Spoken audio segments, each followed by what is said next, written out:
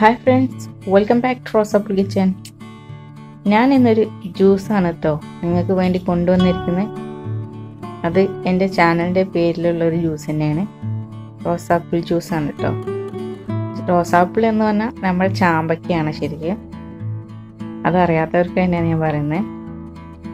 അപ്പോൾ ഈ ചാമ്പക്കയുടെ ജ്യൂസ് നമുക്ക് എങ്ങനെ ഉണ്ടാക്കുന്നത് നോക്കാം. അതിന് മുന്നേ നിങ്ങൾ എൻ്റെ ചാനൽ ആദ്യമായിട്ടാണ് കാണുന്നതെങ്കിൽ എൻ്റെ ചാനൽ നിങ്ങൾ സബ്സ്ക്രൈബ് ചെയ്യാൻ മറക്കരുത്. അതുപോലെ അതിൻ്റെ അടുത്തൊരു കുഞ്ഞു ബെല്ലൈക്കൺ കാണും, അതുകൂടി ക്ലിക്ക് ചെയ്യുക. എന്നിട്ട് ഓൾ എന്ന ഓപ്ഷൻ നിൽക്കുക. അപ്പോൾ ഞാൻ ചെയ്യുന്ന എല്ലാ വീഡിയോസിൻ്റെയും നോട്ടിഫിക്കേഷൻസ് പെട്ടെന്ന് തന്നെ നിങ്ങൾക്ക് മൊബൈലിൽ ലഭിക്കും കേട്ടോ. അപ്പോൾ നമുക്ക് ഈ ജ്യൂസ് എങ്ങനെയാണ് തയ്യാറാക്കുന്നതെന്ന് നോക്കാം. ഞാനിവിടെ ജ്യൂസ് ഉണ്ടാക്കാൻ വേണ്ടിയിട്ട് കുറച്ച് ചാമ്പക്ക പറിച്ചെടുത്തിട്ടുണ്ട്. വീട്ടിലുണ്ടായ ചാമ്പക്ക തന്നെയാണ്. അപ്പോൾ അത് ഞാൻ അതിൻ്റെ കുരുവും അതുപോലെ അതിൻ്റെ മുകളിലായിട്ടൊരു ബ്ലാക്ക് ഇതുണ്ടാവും, അതിൻ്റെ പൂവിൻ്റെ ഒരു പാർട്ട്, അതും കൂടെ ഞാൻ എടുത്ത് കളയാണ്. അങ്ങനെ ഞാൻ ഇതെല്ലാം ക്ലീൻ ചെയ്തെടുക്കുകയാണ്. അതുപോലെ ഈ ചാമ്പക്കയിൽ ചിലപ്പോൾ പുഴുക്കൾ ഉണ്ടാവാനുള്ള ചാൻസ് ഉണ്ട്, അതും ക്ലീൻ ചെയ്തെടുക്കണം. അതെല്ലാം ഞാൻ ക്ലീൻ ചെയ്ത് വാഷ് ചെയ്ത് എടുത്തിട്ടുണ്ട്.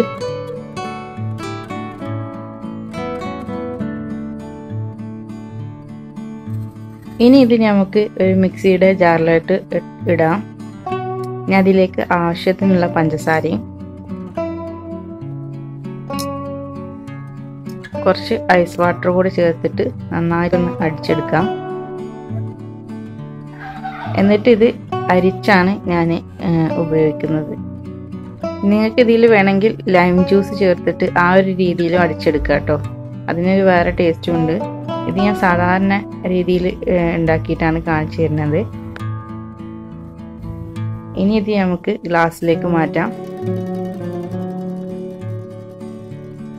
ഇനി ഇതിലേക്ക് നമുക്ക് കുതിർത്ത് വെച്ച കസ്കസ് ഉണ്ട്, അതുകൂടെ ഇതിലേക്ക് ഇട്ടിട്ട് നന്നായിട്ടൊന്ന് യോജിപ്പിച്ചെടുക്കാം.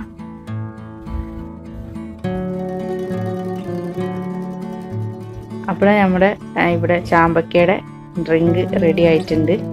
ഇത്രേ ഉള്ളൂ ഇതിന് പണി. ഞാൻ പറഞ്ഞ മാതിരി നിങ്ങൾക്ക് ലൈമോ എങ്ങനെ വേണമെങ്കിലും ഇതിൻ്റെ ഒരു ഫ്ലേവർ മാറ്റിയെടുക്കുക. ഷേക്ക് അടിക്കുന്നവർക്ക് അങ്ങനെ ചെയ്യാം കേട്ടോ. പക്ഷെ ഇത് ഞാൻ അരിച്ചുപയോഗിക്കുന്നതുകൊണ്ട് അതിനൊരു വേറെ ടേസ്റ്റാണ്. അരിച്ച് ഉപയോഗിക്കുന്നതാണ് എനിക്ക് കൂടുതലായിട്ട് ടേസ്റ്റ് തോന്നുന്നത്. മറ്റേത് അതിൻ്റെ ചണ്ടി ഉണ്ടാകുമ്പോൾ അത്ര വലിയ ടേസ്റ്റായിട്ട് എനിക്ക് ഫീൽ ചെയ്യുന്നില്ല.